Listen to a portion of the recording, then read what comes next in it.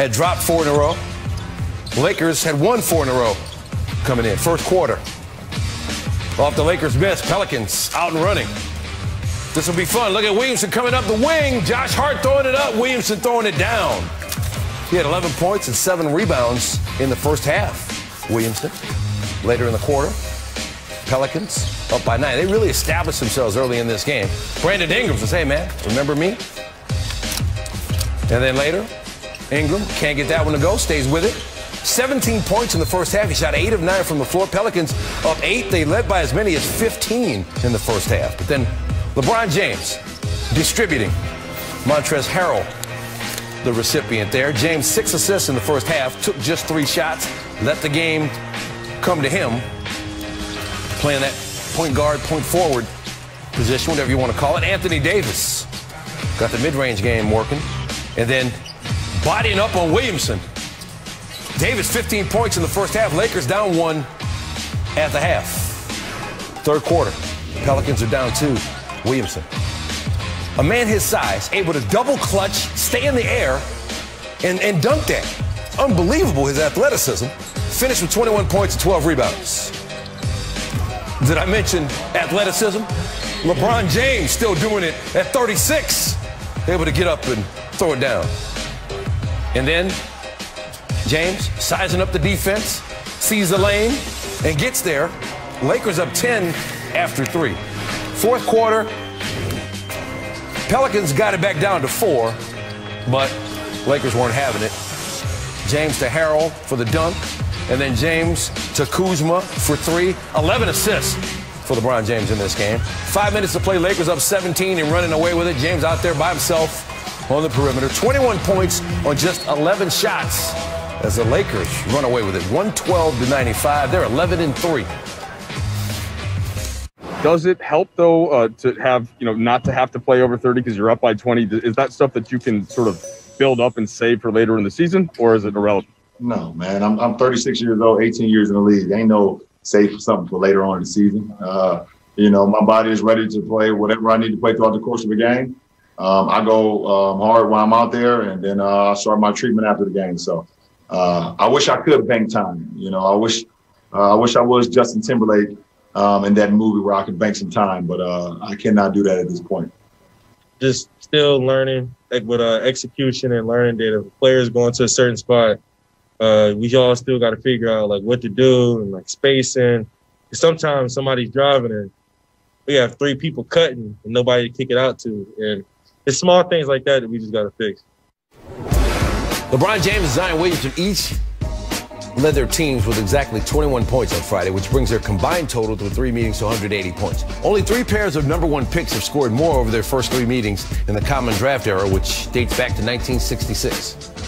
As promised, Paul Pierce is in the house. Good to see you again, my man. Good to see you. How you doing? Good, good. All right, so the Lakers down 15, and then they just went to another gear and ran away with it. How'd they do it? Well, when you have a top-notch defense and you have LeBron in the locker room at halftime, you're like, guys, we got to take it to another level. I've been on teams, once we won a championship, there was no lead we felt like we couldn't come back from. And being that the Lakers are the champs, they're like, look, it's time to turn it up. We took a half off, let them get their confidence. But look, we got another gear. We're the champs. And they just pressed the button. That's what we used to call it. Let's press the button, guys. Let's show them what we're really about, because to go from down 15 to up 20 points, the Lakers know what they're doing. Frank Vogel said early in the season, and the players said that they were going to have to kind of work this early in the season. No real training camp, no real off season. They were right back on the court after the championship run, and they had a lot of new pieces. But now it seems like it's all working together. How'd they put it together? Well, the guys are buying in. The new guys, Schroeder. Morris is back, a veteran who was there last year. Montrezl Harrell. These guys, they want to win a championship. Those guys are hungry, and they're keeping the energy up when they go into their video meetings, when they have, breakfast at the hotel. Those guys are hungry, and it's keeping this team's energy up. So there's not going to be, I don't expect any Laker hangover, because now LeBron's minutes are down. AD's minutes are down. They got this added depth to where they can kind of cruise through the season but still win a lot of games and turn it up once the playoffs come. James averaging about 32 minutes per night, which is low for him. Yes. And the Lakers now with 5 in a row. All right, we're going to talk Mavs Bucks in just a minute. First, Neil with the highlights. Bartender! How about an old Milwaukee? Bucks and Giannis Antetokounmpo hosting Dallas and Luka Doncic. There's your stars. Here comes your highlight. First quarter, Dallas down 7. Doncic splitting 2 defenders. Boy, he's so good. Nice move right there. Splits them with the hesitation. Milwaukee was up 7 after 1. Let's go to the second quarter. Antetokounmpo. Face full of Opa for Willie Cauley-Stein. Bucks up 10 there. Then Doncic to Wes Iwundu. In the quarter 3, Doncic had 10.7 assists in the first half. Antetokounmpo had 16 in the first half. Milwaukee up 7 at the break. Skip the third quarter, go to the fourth quarter. We got 4 minutes left. Now, entering the final minute of play, Doncic 1 of 6 from 3, under 30 seconds to play. Mavs down 2. Trey Burke shoots the 3. Cauley-Stein, offensive rebound. He finds Porzingis. After Burks to Porzingis. Notice Doncic did not touch the ball, and afterwards said, hey, what about that timeout? Had the timeout, did not use it. Rick Carlisle says, hey, we'll handle that internally. You can see Doncic frustrated. Okay, we got under 2 seconds. One of the Lopez brothers at the free throw line. That's Brooke. Misses. Doncic. Off the board, no good. Antetokounmpo 31, Doncic 28 and 13. The Bucks 112-109. We'll show him bodies. He wasn't able to get easily to step back that he loves to do. We just made him pass the ball. It's hard. You got to be locked in for 48 minutes. But I think Drew, everybody behind Drew, did a great job. Switching. And when he was going downhill, we were right there. We played bad. I'm going to say that. I think we played bad. It wasn't our good game. But, we hang up there. We had a chance to go up in that situation. So I think we did some good things even on a bad night. Great player, great sweatshirt. Entering Friday's game, the Bucks had outscored opponents by over 11 points per game and had played just 1 clutch time game. Their 3-point win over the Mavs is their first clutch time win of the season, becoming the last team in the league to win a game in clutch time this season. Clutch time is their new word. All right, so they get the clutch time win. It's a close game, Paul. Mm-hmm. And Giannis Antetokounmpo is 1 for 10 from the free throw line. How much of a concern is that for you? Well, that has to be a huge concern. And this was the concern last year about the Bucks and why people didn't pick them to go to the finals or win it last year, because down the stretch you have to wonder, could Giannis make free throws? Could he be that guy? And you see this year, this is their first clutch time win. And thanks to their defense down the stretch on Luka Doncic, and then Middleton coming up with some big threes, that was the biggest question. Who's going to be the closer for Milwaukee?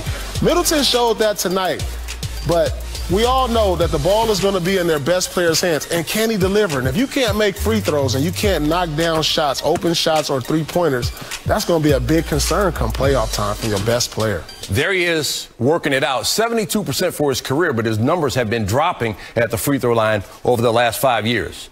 He's still an MVP-type player, though. Luka Doncic picked by a lot of critics as, I should say, NBA analysts as the MVP frontrunner this season. You still going with that? Well, he's well on his way, as you see the numbers tonight. Close to averaging a triple-double. If he can get a few more wins toward the end of the year to where you got the Dallas Mavericks sitting in the top 4 position, then yes, because the numbers are going to be there for him. But to the victor goes the spoils. And we all know if you don't win a lot of games, then you won't get that MVP trophy. It may end up in the hands of LeBron with the Lakers being in first place. Yep.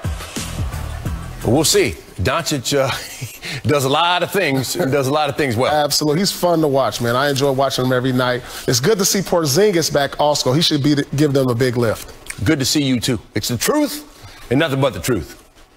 There's a restaurant next door to our studio here called Shaquille's or Shaquile's, as my wife put it. She's not a huge sports fan. Shaq's beloved by Laker Nation. Rings do that, so the restaurant a block from where the Lakers play makes sense. Now, James Harden opening a restaurant in Houston.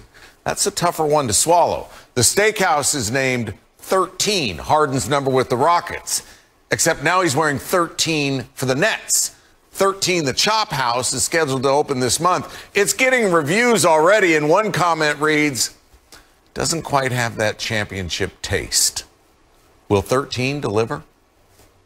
after the bubble, after that loss, just wanted to reevaluate my career and the team and the direction that the organization was going. And, you know, as time went on and free agency and things like that started to go on, it was like, well, I felt like we didn't have a chance, you know. And so I think at the point in my career, it's not about money. It's not about anything else but having a chance at reaching the ultimate goal. It's, you know, it's to winning at the highest level. From your post-game comments after the Lakers lost to what your teammates were saying about you as far as being disrespectful, it got pretty ugly at the end of your tenure in Houston. Is there any part of you that regrets the way that it ended?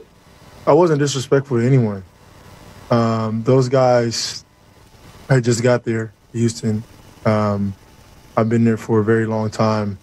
I've been through all the ups and downs, you know, with that organization. And I wasn't disrespectful towards anyone. You know, I just made a comment. You know, so there were some things I felt like out of my character, but the ultimate goal was to get somewhere, you know, where I can compete. And here I am in Brooklyn. You know, I have nothing but love and respect for that organization, that city, and everything that they've done for me and my family. And it's not a guarantee that me coming to Brooklyn is, you know, guaranteeing a title. But I think for me, giving myself a chance is very, very important. And I mean, you just look at this entire roster, and it's built for any style of basketball you want. And then the coaching staff, who, you know, knows the game of basketball at a high level. You just add that all together, and it's like that's a legit chance right there. It was a no-brainer for me. All right, so after all, we couldn't let Paul go without talking about this. Okay, so now you got James Harden added to a team with Kyrie Irving, we think, and Kevin Durant, all ball-dominant players. Yeah. Let's talk about on the court first. How's this going to work? Well, it's going to have to be some type of sacrifice. Who's going to be able to not have the ball in their hands when they're used to having it in their hands most of the time?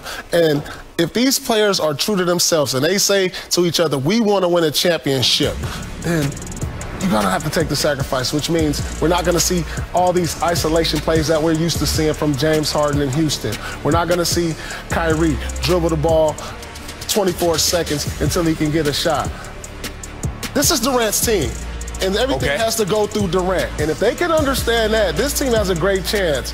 But listen, who doesn't want this trio on the court? Because they have all the ingredients. And one of the main ingredients to win a championship is you have to have a top 5 player. If you look at it every year, and they have 2 of them. Okay, so you say it's Durant's team, okay? That's Durant's team. On the floor, okay? So now we get to the locker room, and these are some complex personalities that we have, all 3 of them. How does that work?